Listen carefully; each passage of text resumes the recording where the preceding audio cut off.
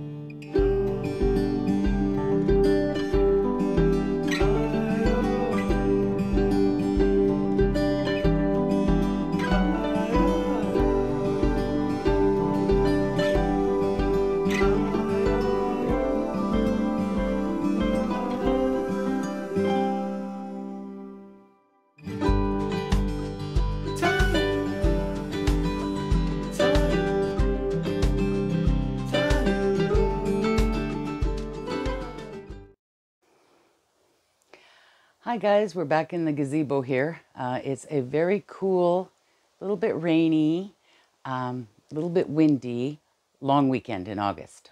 Our first weekend of August is a long weekend for us here in Canada. So the park is pretty busy. It's hopping with grandkids all over the place and extra tents and extra people.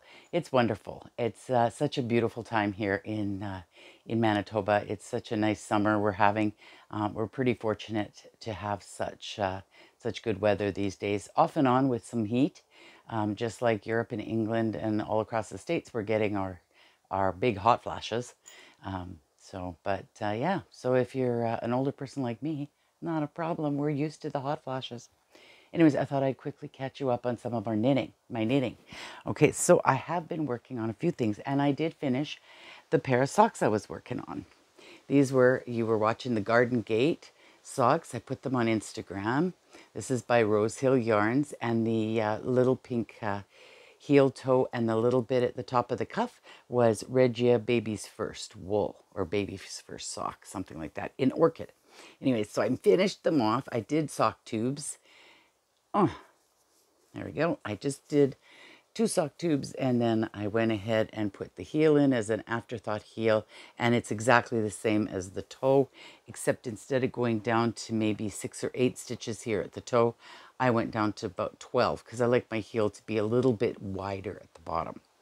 Yeah, so I did finish those off, so now I have a finished pair of socks, and I am entering them in the hashtags that I was telling you about in previous shows for Dear Design and the Bob Along and whatever. Actually, the Bob Along works out good. Hi, Anne from Spa Knits. I have definitely have some scrappy bits in here, leftovers for sure. So yeah, so I'm finished those. So now I can wear them on a little bit cooler day. Today's 19 degrees Fahrenheit, 19 degrees Celsius. So it's pretty chilly still. So I've been working on my Vinkus by Barocco. It's a free pattern on Ravelry. Oh, that pattern there was just my own vanilla pattern that I make for myself all the time. So last time I showed you, my Vinkus was way down here at the little bumblebee, my little stitch marker. And it was way down there, and you work from the bottom up, and now I've got just about finished the back panel. I actually thought I was finished, and then I actually bound it off and everything, and then realized that it was just a little too short. I like my sweaters to be a little bit longer, just to cover a little bit more of the tum-tum, you know, those floppy bits. Anyways, so I have to do another set of, a couple of sets more of pattern. And then I'll have that back done. Then I'll get the front done. Hopefully I get it done before the fall. I'm sure I will. But it's slow going because I do have to pay attention to the pattern, which is lots of fun. So, and that is in some wool I was telling you about last time. Actually, the ball band's gone. I don't know where it went, but I'll show you when I get home and we talk about it again, right? Okay, so what else have I been working on? I ripped back my tam again, restarted it because it was really kind of big, so I did it on a little bit narrower needle. So I will get this tam done eventually for myself. This beret, I'm getting there, and I decided also to do a 2x2 ribbing and to incorporate the mohair with the corked wool by Rosehill Yarn as well. Excuse me. So do I have the pattern here for this? No, this is the other pattern I was trying before, I believe. Yeah, that was the Soho pattern, but I'm not doing the Soho pattern. I'm going to be doing the Ukrainian pattern again that I did in the previous tam. So I will work on that. And that's in my little Japanese knot bag that I made so long ago. This was just using fat quarters. And I just went ahead and made this, grabbed a little pattern off of Pinterest and made myself a little bag. That worked out really good. So, but I'm so excited to show. Oh, hang on one second. Okay, sorry about the interruption. That worked out. My neighbor next door here at the trailer brought us some movies to watch. For later today. So that's awesome. Right now, Walter's having a bit of a nap in the trailer. Anyways, where was I when I was interrupted? Okay, I was excited to share with you. I'm using up again some yarn from my leftover Barocco, the leftover Barocco yarn. And I started the Exordium the Exordium shawl. So, and you know how, I don't know, there's so many wonderful podcasters out there, and they all get together and they're all trading around all these awesome ideas and inspirations. Well, it gave me the inspiration to start this Exordium shawl, and it's on Ravelry. It was a free pattern. I'm not sure if it still is. It was a free pattern when I got it. This is it here. Oh, wow, it looks so good on camera. And what it is, it's two colors, a main color and then a contrast color, of course. Well, the contrast color I'm using is a variegated. Now, it's a mystery yarn. I'm going to have to go to Woolsey Wool, my local yarn store, and see if I can search it out. I did buy a ball of this. Where is it? Is this the one? No. Here it is here, and it is wool, and it's kind of slubby, but it's very much a twist, variegated twist, and it's got greens, and I haven't got to the turquoise yet. I'm actually going to cut the turquoise out, because the person I'm giving this to for Christmas isn't a big, bright wool colored person, but it's got all kinds of colors through it. Here's a second ball here. It was a massive, big 200-gram ball when I got it, and so, but it's a mystery yarn, and see, it's got all these colors in here. I don't know if you can pick them up, but it's a real twist. So if any of you know in the comments below what it might be, it's got a blue and green twist. This is kind of a blue and turquoisey twist here.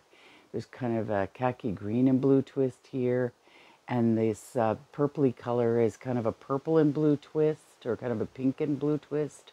Very beautiful yarn, very soft. And this is my contrast color. And I am using the Barocco wool, ultra wool fine, which is 100% superwash wool.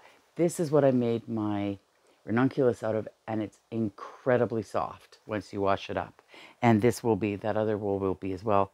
But I believe does this have nylon in it? Let me check. No, it's 100% superwash wool. Best results, place in a mesh bag and wash. It does pill just slightly, but not too bad. But I made my ranunculus with this, and it's gorgeous. I also used the pink heather, and I made a the weekender light with it. And that is a gorgeous sweater too. So I had some left over. So I thought that would work for this exordium shawl. And it's just turning out, oh, that's the wrong side, sorry. There is a right and wrong side, but it is just turning out gorgeous.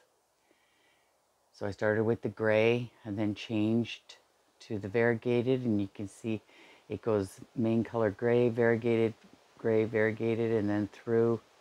It almost looks like a fade. It's so pretty. It's turning out just gorgeous. And then a chunk of the plain solid color, and now again a chunk of the variegated, and now it's fading again. Knit one row, knit one row. It's all garter, so it's pretty cool. And then I'm going to do another section of this. I don't know what you'd call it, a broom stitch or a fan stitch. It's really pretty. It's very easy and it's very meditative. I do a lot of mistakes when I do garter stitch, though. I have to admit, with this Barocco wool, it can be quite splitty, and I end up dropping down and picking up as if I was doing a half fisherman stitch. I don't like that. I've had to rip it back a few times and fix my mistakes, but I traded my metal needles for these wool needles. Or no, sorry, not wool needles, for these wooden. I believe these are Sudden Knit picks, and I'm using a size US 5, and I sharpened them with an emery board. I just use a piece of sandpaper or an emery board, and I just sharpen them up and then smooth them out with a little bit of very extremely fine grit sandpaper, and it makes them very sharp, and then it's much easier to get in. I know the Chaugus or the Hayas might work as well, but I find that whenever I'm doing something in a lace pattern like this, I prefer to have wooden needles so that the stitches stick to the needle and they don't slide around. There's a time and place for wooden needles, that's for sure. And that is, oh, here's the exordium shawl right here. Let's see if I'll pull out the paper. I think it'll be in black and white, guys, because I don't have a color printer, sorry. Yeah, this is the exordium shawl here. And it's by Rebecca Picot. And that's it there. So there you go. And I'm going to hopefully get this made in time to enter into the Across the Pond shawl cowl. Make Along or cowl, done by Ruth Loves to Knit podcast and Little Monkeys and Me. So yeah, so I'm gonna try to get that information for you below.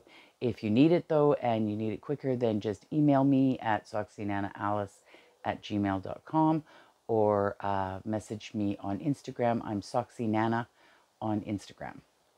Oh, and I also, while I was watching some TV the other evening, I did, oh, am I ever pale in this picture? Anyways, I did get some of my corner to corner blanket worked on, and I'm doing that in a 9 patch. It's going to come up looking like these. See, 9 squares, crocheted, and I'm using a 4.5 crochet hook. I don't know what letter that is, and I'm using up all my leftovers of my DK weight acrylic yarn that I've kind of accumulated over the years. And I'm going to make a 9 patch and then use a solid all the way around so that it comes out looking like a patchwork quilt.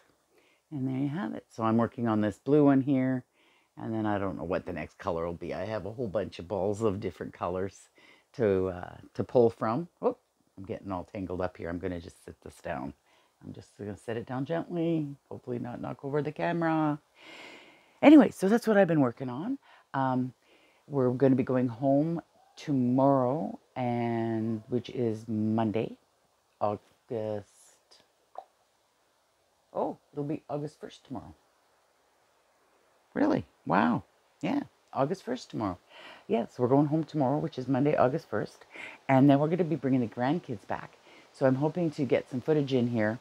I know this is going to be a later video, and it's probably going to go up in about 2 weeks from my last video. So sorry guys, thank you to all my new subscribers. Thank you to Knitting Stew. Thank you so much, Leanne, for giving me a shout out on your video. I've jumped in subscribers again, so which is lovely. And so check out, if you haven't checked out Knitting Stew, she's from Canada here, and she is a flight attendant who travels back and forth across Canada, and she knits in her hotel, and she has lives on Instagram, and she's a lovely lady. And yeah, so catch her podcast as well. And yeah, and so anyways, I will sign off here quickly, and I'll catch you in the next section. Okay, so I got to put in a whole bunch of, I've got one really cool video. Again, watch till the end. And I've got a really special video for you guys of a special little visitor that we had.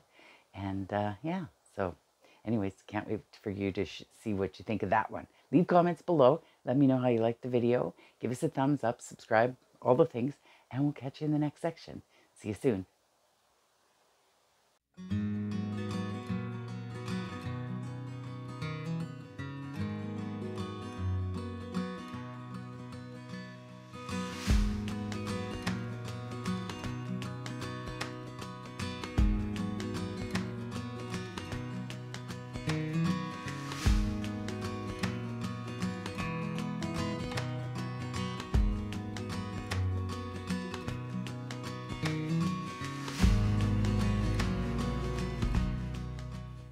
Hi guys, I'm back in the craft room, back here home in Winnipeg, and I just wanted to catch you up before I sign off and show you the cute little visitor we had, like I mentioned in the previous little clip.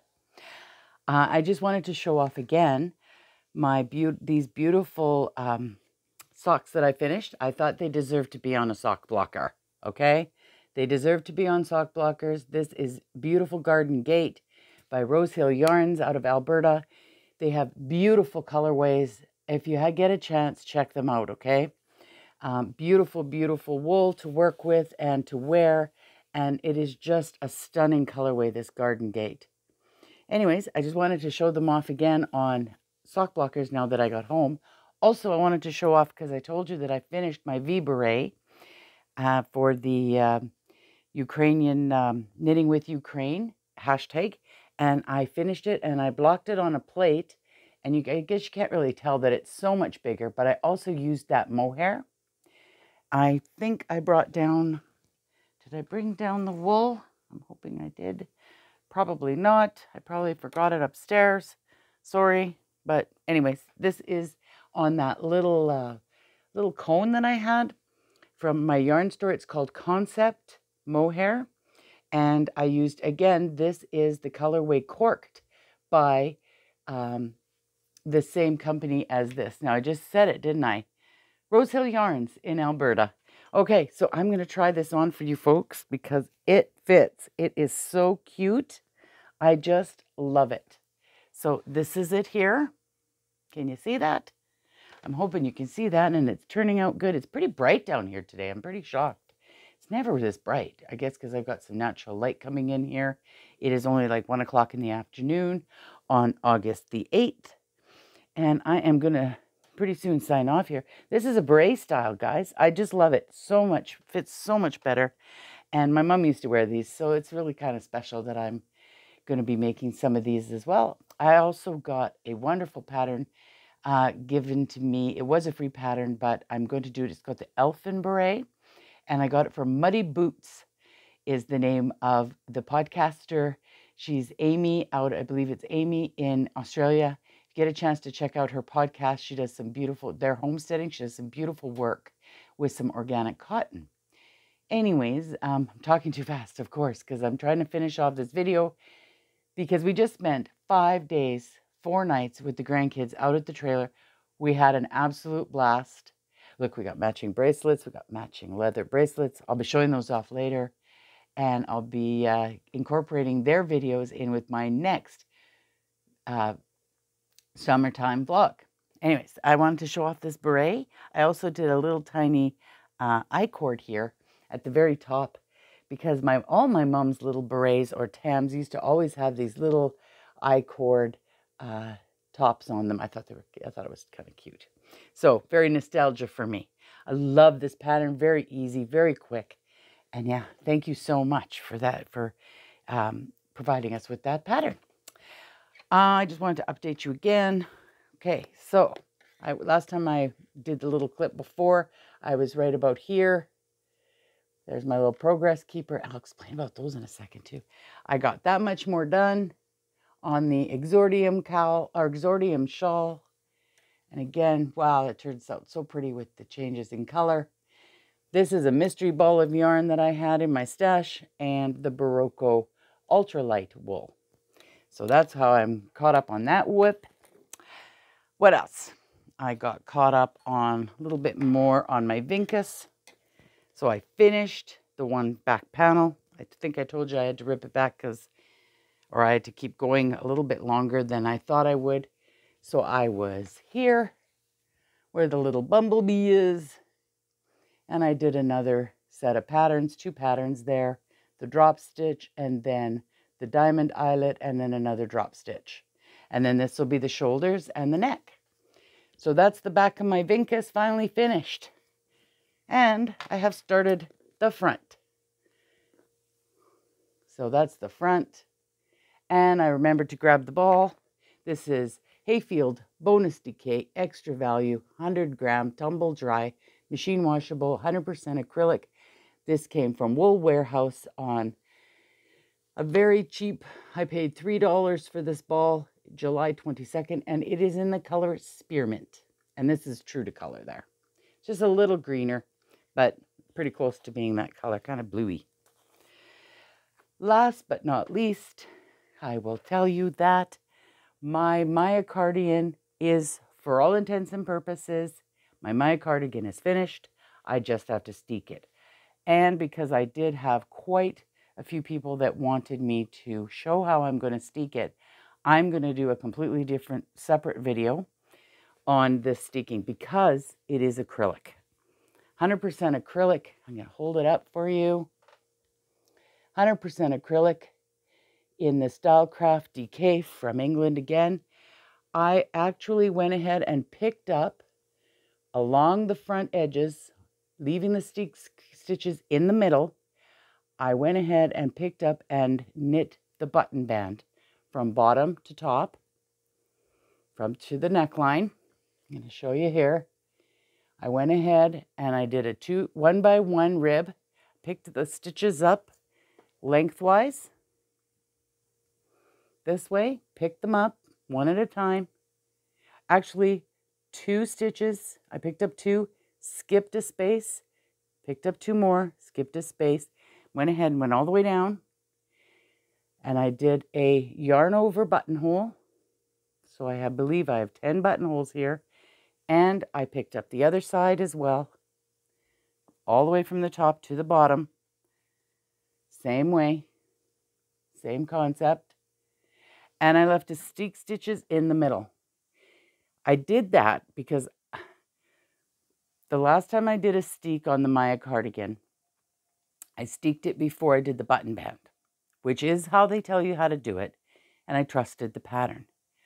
But what happens is the inside will curl under, and you'll go ahead and put it in, but when you're picking it up, I had a hard time keeping my tension nice and neat. And I thought, well, maybe this would be easier if I had a bit of bulk to hang on to as I was picking up the stitches. Then I could kind of see as I went what kind of texture and what kind of openings and what kind of tension I was going to get with picking up these stitches.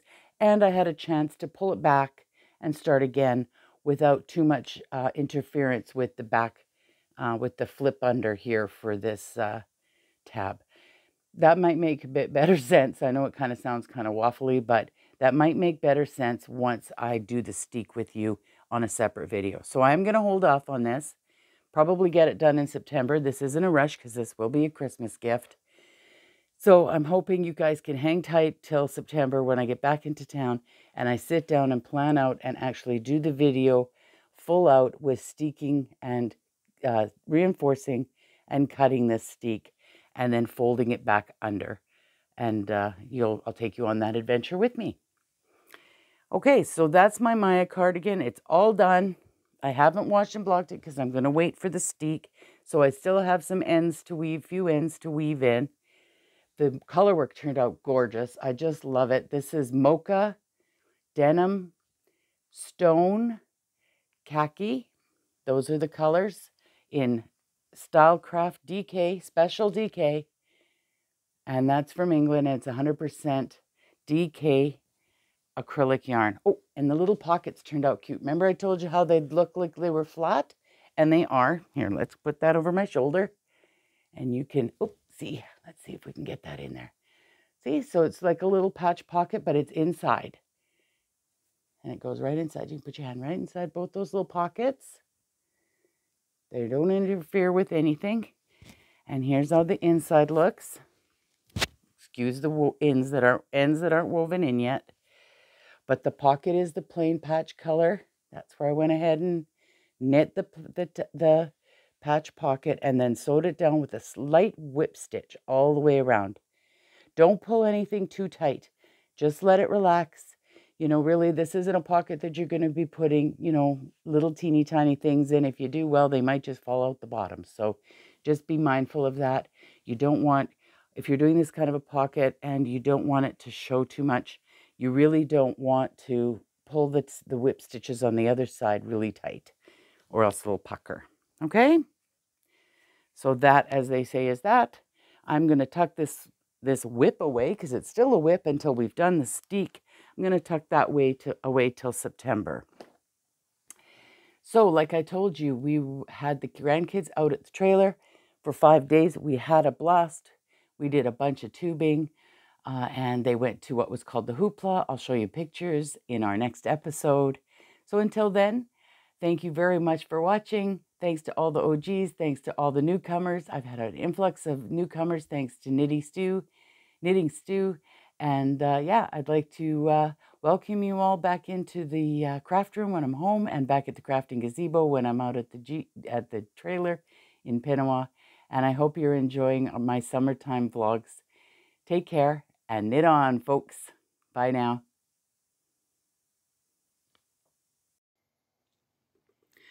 Okay, I would like to override this audio right now to tell you about this little guy that moseyed on into our camping area. It's a little boy. We believe it's a little boy bear cub because we had 2 little cubs in the area. The mother has abandoned these babies, whether she has been killed by a car or other means. She is no longer around and left these 2 little cubs behind. The conservation officer did catch the little female, and now they are trying to catch this little male cub. He moseyed on into our neighborhood because I believe he smelled our barbecue, at which point Walter did get up out of his chair and he did scare him off up back over the berm. He's a cute little guy, but again, a wild animal, so make sure you take all precautions and stay bear smart when you are out in the bush or in the country. And yeah, so this little guy, he did take off when Walter opened the gazebo and clapped his hands. Off he went. He took a second look at us when he was sitting up on the berm, and then moseyed his way to the next campsite.